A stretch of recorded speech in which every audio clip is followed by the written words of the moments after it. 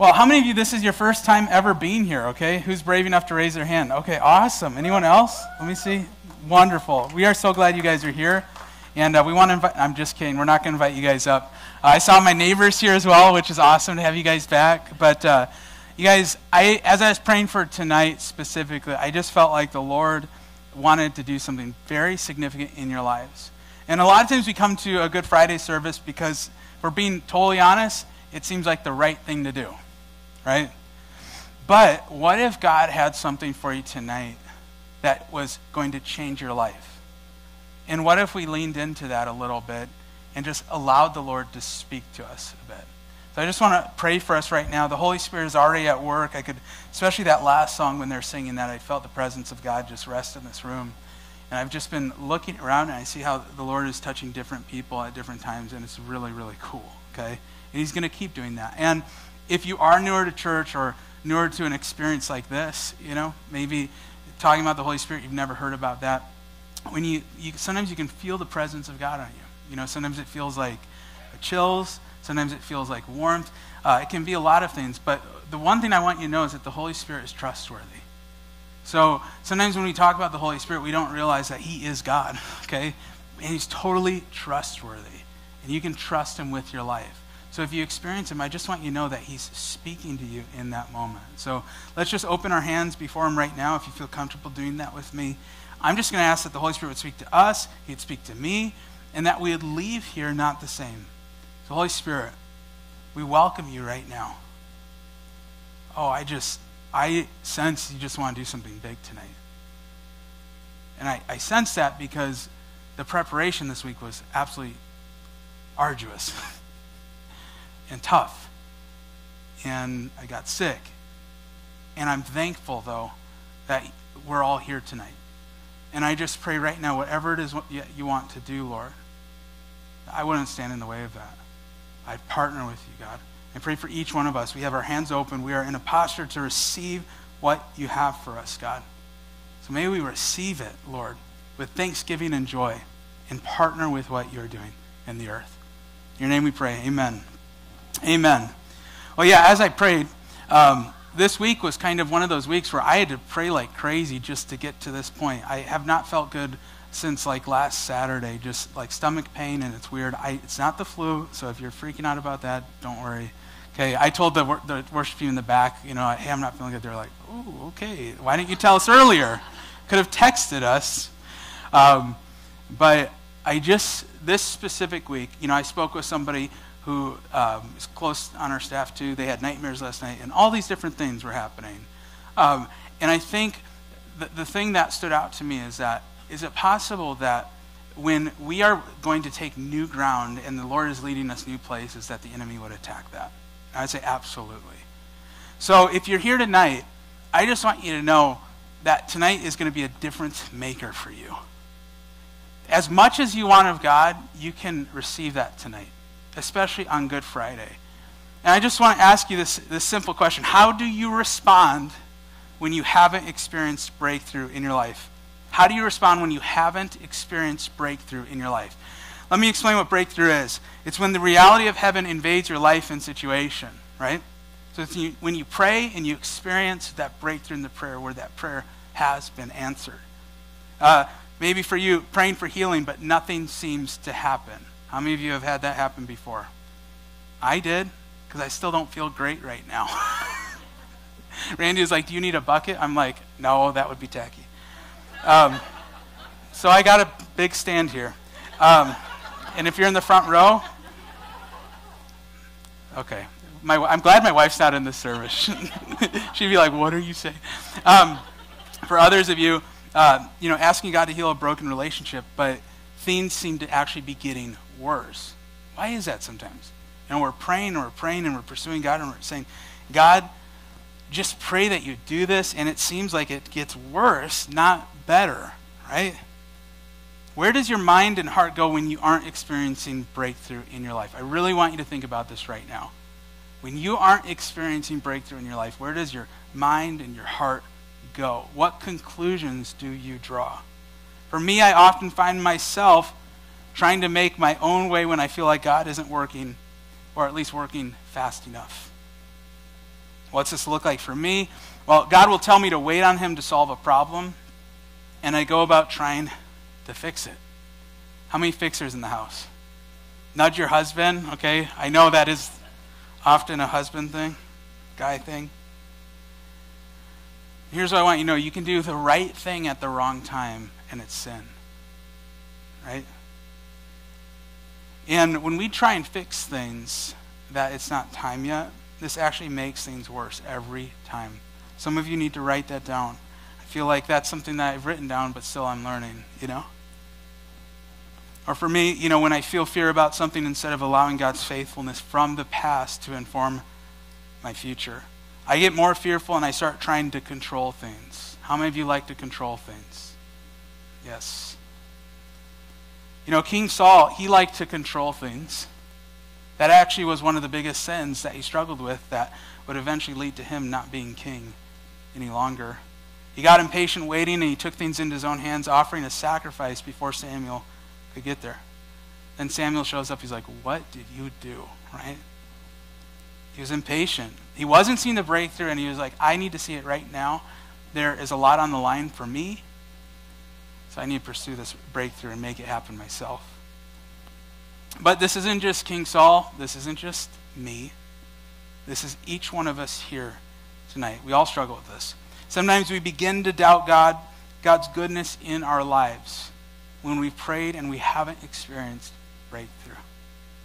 Sometimes we begin to blame God for all the bad things that happen and then credit ourselves for all the good things that happen. Isn't that weird how we do that? Or we pray for a miracle and then it happens and then we're like, it couldn't be God. It couldn't be God. Some we explain it was like XYZ, but we prayed for that miracle, right? Recently I was telling Katie, I said, she was like, how do you know if it's God that has answered prayer or not? I said, honestly, I don't know. But I did make a commitment a while back that if I prayed for God to do something and that something happened, that I'd give him the credit. I would lean that direction and not the other, right? Sometimes we begin to doubt God if it's even real because things don't seem to be getting better. Sometimes we even will mock God in his ability to do the impossible. We see the world around us do that too. Like, is God really real? And you guys, this is nothing new. In fact, on the day Jesus was crucified, many people doubted and discredited Jesus to his face. He was crucified for claiming to be the king. And many people doubted Jesus because he wasn't working on their timeline. He wasn't working in their way. He wasn't proving himself. How could he be the King of Kings if breakthrough wasn't happening yet? And that's the tension of Good Friday that we experience. If you have your Bible, go ahead and open it to Mark 15:16. It's probably too dark for you to read it, so open your phone app, okay? Or just look ahead. But Mark 15, verse 16, I just want to pick it up here. And there's going to be 3 examples specifically that we're going to look at of people who doubted the reality of Jesus being king. And I think we can draw a lot from those examples. And this is an important day for us to reflect on our own lives, right?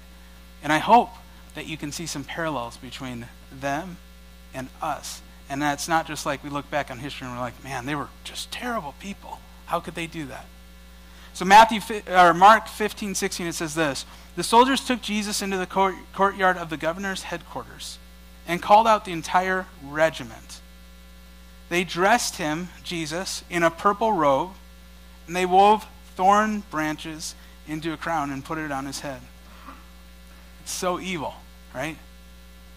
It's really sick, And when you look into the reality of what Jesus suffered physically, it's painful to even study it. The other day I was literally looking at, just researching a little bit about it. I was at a coffee shop and I was just moved to tears. I was like, this is crazy. Sometimes that can get lost on us a little bit, because we read the story so much. We're like, yeah, Jesus died on the cross, but it was real, right?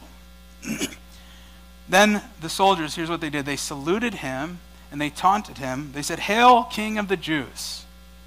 And they struck him on the head with a reed stick, spit on him, and dropped to their knees in mock worship. One of the greatest signs of our worship is when we're willing to bow before the Lord and show him that you really are the king.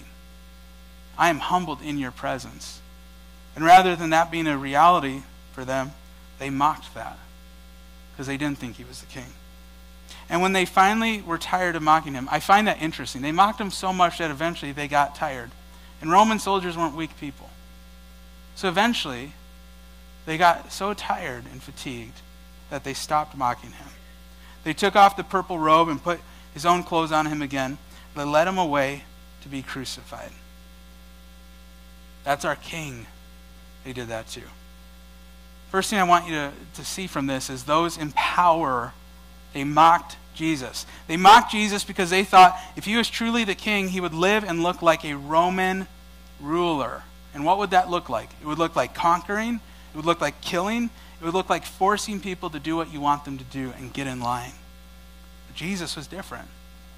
They thought if Jesus were king, he would fight, he would prove it. They thought that he would look just like them.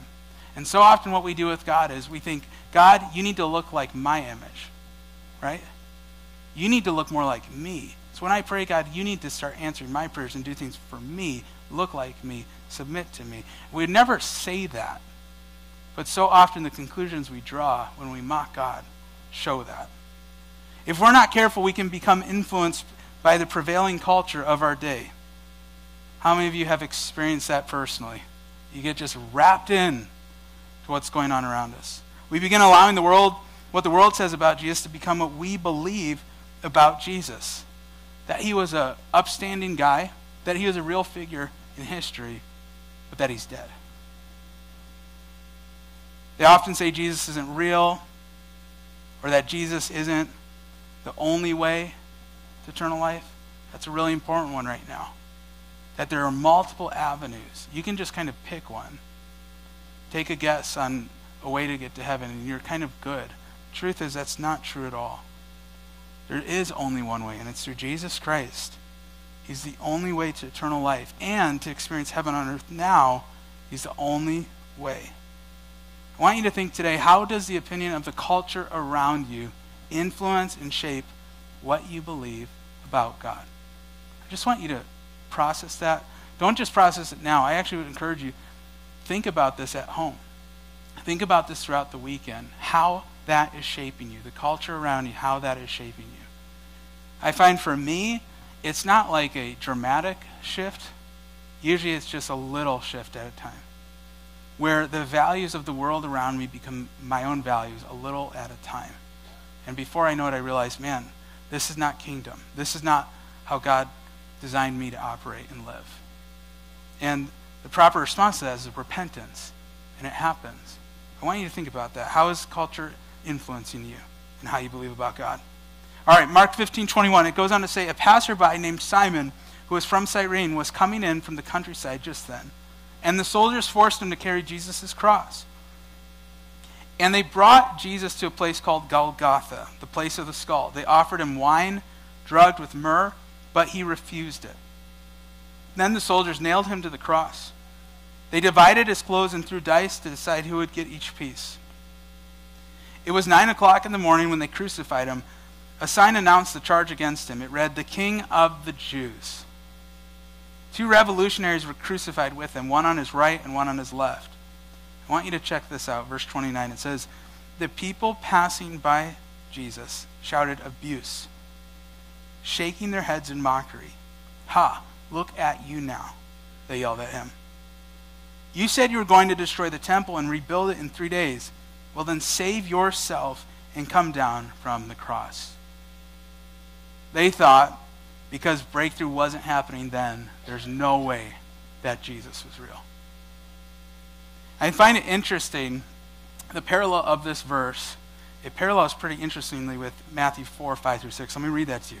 It says, "Then the devil took him," Jesus, "to the holy city, Jerusalem, to the highest point of the temple," see the temple again, "and said, 'If you are the Son of God, jump off. For the scriptures say he will order his angels to protect you, and they will hold you up with their hands, so you won't even hurt your foot on a stone.'" Again, testing Jesus. If you're really real, prove it to me. I just want you guys to know he doesn't feel the need to prove anything to you and to me. When he does something in our life, we can receive that with so much joy and thanksgiving. And he does want to show us how much he loves us. But he doesn't feel a need to prove that he is the King of Kings. He doesn't have to. When you are something, you don't have to prove it, right? For instance, those of you who are like strong in here, okay? You don't have to be like, I'm strong, right? You just are, and you're confident, you're strong. You don't have to prove it. Jesus didn't have to prove anything. I want you to think, when your friends mock the reality of Jesus, does it change what you believe about him? Does it influence you? See, this crowd was mocking Jesus, and I imagine that the temptation in that moment, if you were a believer in Jesus, and you were kind of on the fence, I don't know, now he's kind of on the cross. I don't know if this is real anymore. The temptation would be to kind of fit into the reasonable camp, where it's like, yeah, we believe in science. We believe in reason and logic, all those things. The truth is, those things aren't at odds with what God's kingdom is all about. But the crowd will make you feel like they are. The temptation for people around that crowd was to side with what everyone else was saying. Jesus isn't really the king. You see, he's not getting down from the cross. I want you to think, when your friends and the people around you doubt Jesus, does that inform your faith? Or does it remind you that Good Friday was just the preview to the breakthrough that was going to come on Easter Sunday? Mark 15:31, it goes on to say, the leading priests and teachers of the religious law also mocked Jesus. So now there's a third group. It just keeps getting better and better, okay? The leading priests and teachers of the religious law also mocked Jesus. He saved others, they scoffed, but he can't save himself. Let the Messiah, this King of Israel, come down from the cross so we can see it and believe him. See, they wanted to see it in order to have faith. But faith believes in the things we haven't seen yet. And then God honors that. They wanted to see the evidence first and then believe that it was true. And unfortunately, that's not the way the kingdom of God works. Even men who were crucified with Jesus ridiculed him. It just keeps getting worse and worse for him. But I want you to write this down. The spiritual leaders, they mocked Jesus. Lack of breakthrough can't be what informs what we believe. Okay? And that's especially pastors. I'd say that to our staff team, you know? If we were in staff meeting, I'd be like, guys, that can't inform us. The idea like, I haven't experienced it, so it can't be real. That statement is pride personified. Well, if I haven't experienced God working that way, and that person over at that church has, that can't be real. I think what we have to begin to do is look at what Scripture says would happen, and even if we haven't experienced a miracle, even if we haven't experienced healing, we say, the Bible says that we would experience that. So I'm not actually going to look to my own experience to tell me what God has in store. I'm going to look to what he promises, and I'm going to keep praying, I'm going to keep believing, keep trusting, even if everyone else around me says that's foolish. If Jesus said it would be, then we need to seek that. Even if in front of us, even if what we're looking at looks like a mess, you have to remember, if you were there 2,000 years ago, if I was there 2,000 years ago, it'd be a real struggle to have faith in Jesus. But we have to hold on. And one other note, we can't build our theology around disappointment. Sometimes we do that. And I think we do that to protect ourselves from being hurt. But we can't build our theology, what we believe about God, around disappointments and ways we haven't seen breakthrough. If Jesus said we'd do greater things, then we need to pray into it until we see the breakthrough. We need to stop coming up with fancy reasons why Scripture doesn't mean what it really said. When Jesus commissioned his disciples, there was promise after promise in the commissioning. And they had a message to share that would be anointed with power. But then they were told to wait until power came. And what came? The Holy Spirit. And the Holy Spirit was a gift to be passed down from generation to generation. Something that stirred our hearts. But at some point, people got afraid of not having control of God. So we started building God in a box that makes us feel comfortable. But in reality, we aren't experiencing the goodness that God has for us. When you pray for somebody and God does the miracle, there's nothing more exciting. There's nothing better than that. Especially when you've prayed for years and years and years, and that miracle took decades. Makes it that much sweeter. Maybe for you, you invited someone to come to church with you tonight, and this is a miracle you've been praying for decades. I promise you, it's probably a lot sweeter than if it just happened immediately. And God built something in you that now you can pass to somebody else, because you know what it looks like to wait for breakthrough and to trust that God is going to do something. Here's the big idea for us tonight. When it's Good Friday, and we haven't experienced the breakthrough of Easter in our lives yet, we can become doubtful or faithful. We can become doubtful or faithful. Let's talk first about doubtful. Doubt mocks because it's afraid. It's afraid. So it wants to find security in mocking. Doubt sees the impossibility, and it shares that impossibility with others. And if everyone's doubting together, they find comfort that they're not the only ones doubting, right? Again, it's that idea. If I haven't experienced a breakthrough, then God can't be real. How wrong are we? Remember, we're talking about Good Friday. So if you were there on Good Friday and you didn't experience the breakthrough yet, does that mean that breakthrough wasn't real? No, you just had to wait a little bit longer. If I haven't experienced a breakthrough, my doubt leads my life. That's what being doubtful is. I have a friend who used to be a pastor that was he was an awesome worship pastor. He was very creative, a ton of gifts.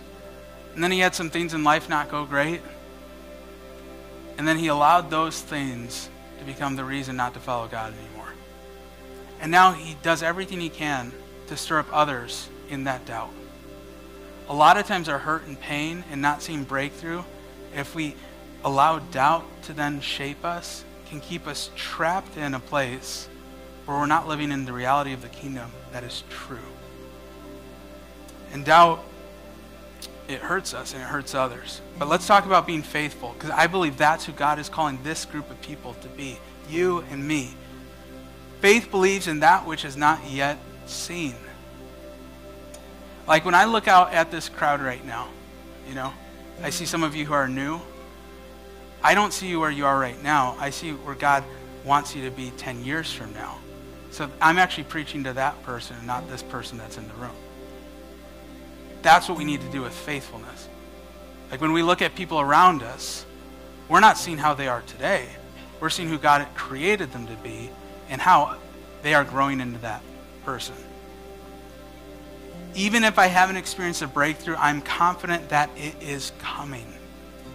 My faith isn't shaped by what I see, but by who I know. And if I know the character of Jesus, I can trust him. I can trust him. I love what N.T. Wright says. He says, we are an Easter people. Like that's our identity. But we live in a kind of Good Friday world. We're like in between two realities, the already not yet of the kingdom.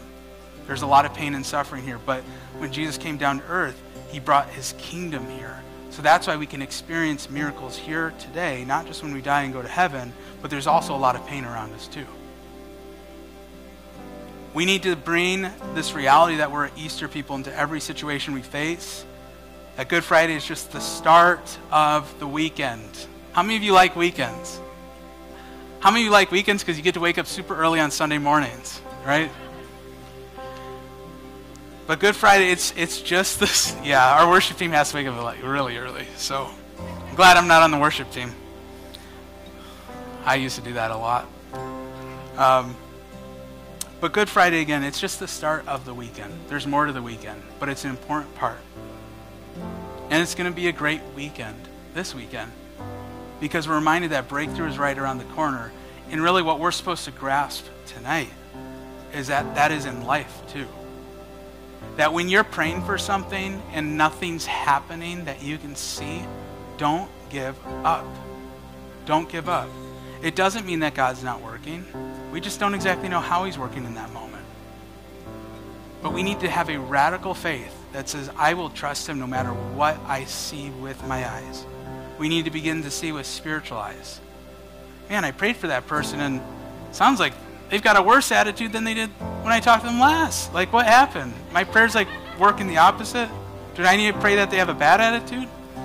No. It's just, there's a process. There's a process. And there's a process in the people we pray for, but there's also a process in you, where God is wanting to establish a faith that isn't based on what you're seeing yet, but on his promises. And we have to hang on every promise we find in Scripture.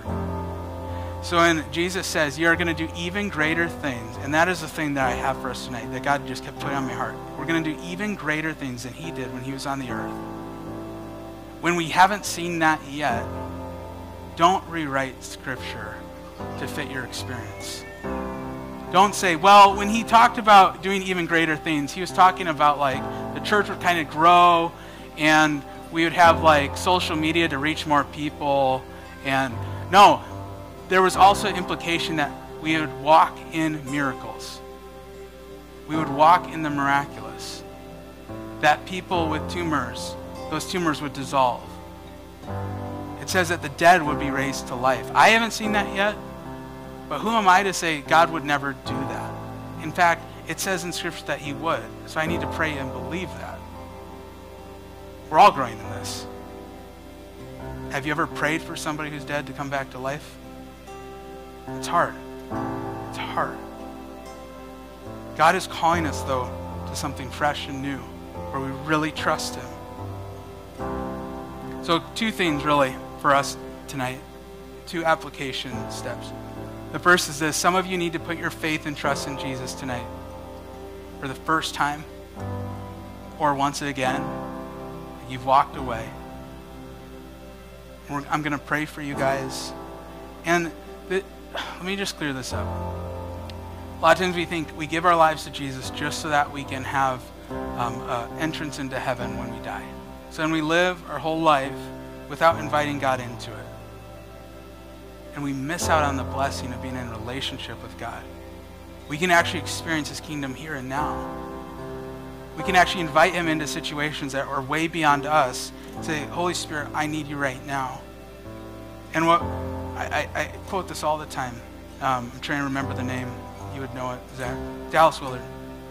Dallas Willard talks all the time about how when he dies, he doesn't want to really be able to tell he died because he had so much of heaven in him that it almost felt like he was going into the same place. I love that because that's what I want too. I'm far from that right now, but I want that. Some of you need to put your faith and trust in Jesus today, and that's your first step. That's not the only thing you ever do from this day until you die, though. You're giving him your life. So over time, he's going to show you more and more things. As you live in community with people here, you're going to grow. You got to place yourself there, though. And then for others, some of you need to repent for allowing lack of breakthrough to shape your belief in God's goodness. And this is for the believers. A lot of times we don't think God is good anymore because we haven't experienced breakthrough. And I do want to be sensitive. A lot of us have experienced things that are beyond painful. So what I'm not saying is those things aren't painful. They're incredibly painful. But those are not God. That's what sin and death brought in the world, in the garden. And what Jesus is doing, he's making all things new. And he's doing that in each one of us so that we can be a part of the story that he's writing in the earth. The story is not just about you. It's not just about me. American Christianity would tell you that. Just tune in to your favorite pastor, and it's all about you because they're looking at you on the screen. But it's really not. The New Testament was written to churches and communities, never written to just one person, right? We have to live in community together if we're going to be the bride of Christ. So what I want to do now is just really simple. For those of you that need to put your faith and trust in Jesus today, I just want you to go ahead, just lift your hand. This is for you and God right now. Don't worry about people around you, okay? Awesome, thank you. Thank you. Anyone else? Awesome. I see it. Thank you. Wonderful. Love it. Beautiful. Great. And really, in your own words, whether you say it out loud or not, just tell the Lord, I want what you have for me. I want to take this journey with you.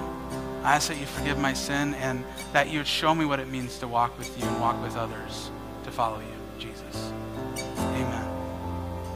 Amen. So you just made the most important decision in your life, but now you get to step into the fullness of what that will look like. And that will be a lifelong journey that we're discovering together.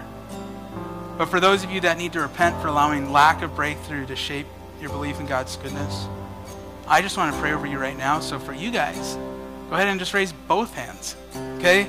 This is an act of surrender to God right now. So go ahead and just lift your hands to Him right now. I'm just going to pray over you. Yes, God. Yes, Lord. God, I pray right now, as we repent for allowing a lack of breakthrough to shape our belief in your goodness, God. We pray, Lord, that we'd remember that we're Easter people, God, that we have seen more of the story than those people saw on Good Friday. And that if you did it then, you'll do it now.